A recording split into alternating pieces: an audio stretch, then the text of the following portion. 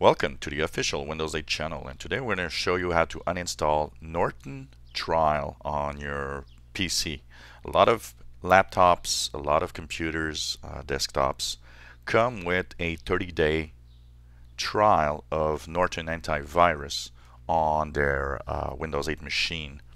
And a lot of you don't want this, and actually if you are the kind of person that does just little email and a little bit of search, don't really download any programs and stuff, I think the Windows Defender protection in Windows 8 is more than enough to actually work. So if you've got Norton, you'll notice that you have a yellow icon. You'll have one here on the bottom in the taskbar also. And so you want to uninstall it and activate the Windows Defender. All you have to do is right click in the bottom left. Here you'll go into the control panel and you'll actually have the programs in feature tab. If you have categories, you will have programs and uninstall a program. So either you click here, or if you have icons, well, just click programs and features. In the list of programs that you see appearing on your computer, you'll search for Norton AntiVirus or Norton Internet Security.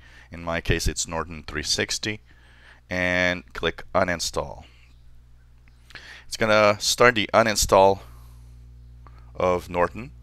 So here you have that first panel. If you don't never want to have Norton again, just click please remove all user data so that everything is removed.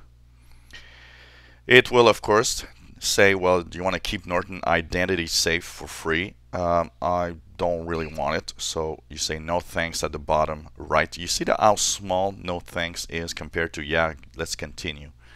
This is something that really annoys me about software. They should at least be the same size. So you click no thanks at the bottom right, and then you click next. Depending on your computer, and uninstalling Norton might take anywhere from 30 seconds, 45 seconds to a minute. I've seen computers that took several minutes before you had the Norton uninstalled from your computer. You should actually see that icon being removed from your taskbar, like I just did. If you still see it, just pass your mouse pointer over it and you see that it disappears. So let it uninstall, and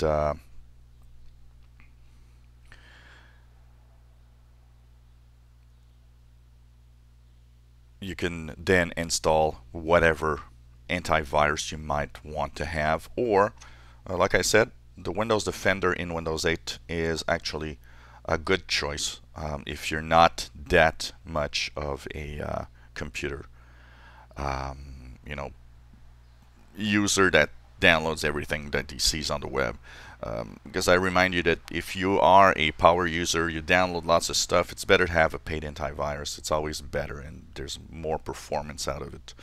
But I would say from probably like 75% of everyone that I see, Windows Defender is actually enough to protect. And then you got that big restart now button, and that's what you'll click. I won't click it because it's going to stop the program recording. But that's how you'll actually uninstall it.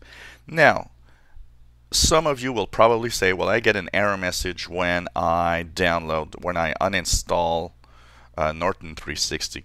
If that is a problem for you, if you do have a problem, what I suggest is that you get a Norton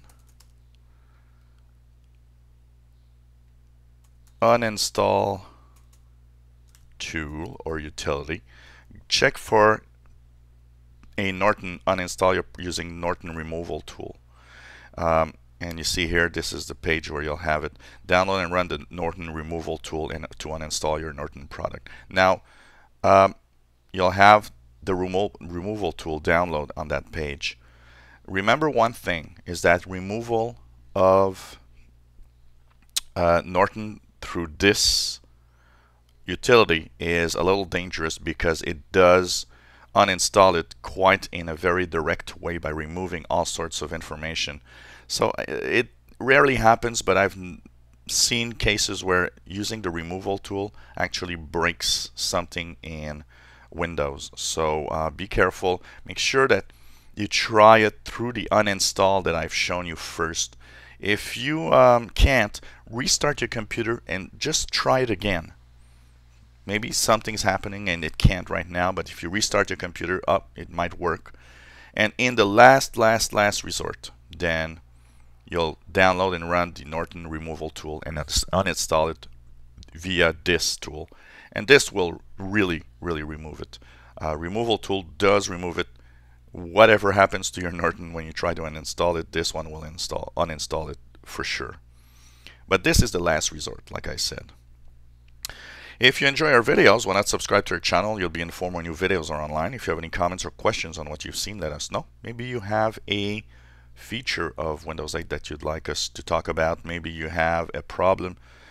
Share it with us, and either someone can maybe answer, or if we can, we'll make a video and show you how to do it. And hopefully everything will work well with your Windows 8 install. So thank you for watching and hope to see you soon on the official Windows 8 channel. Bye-bye.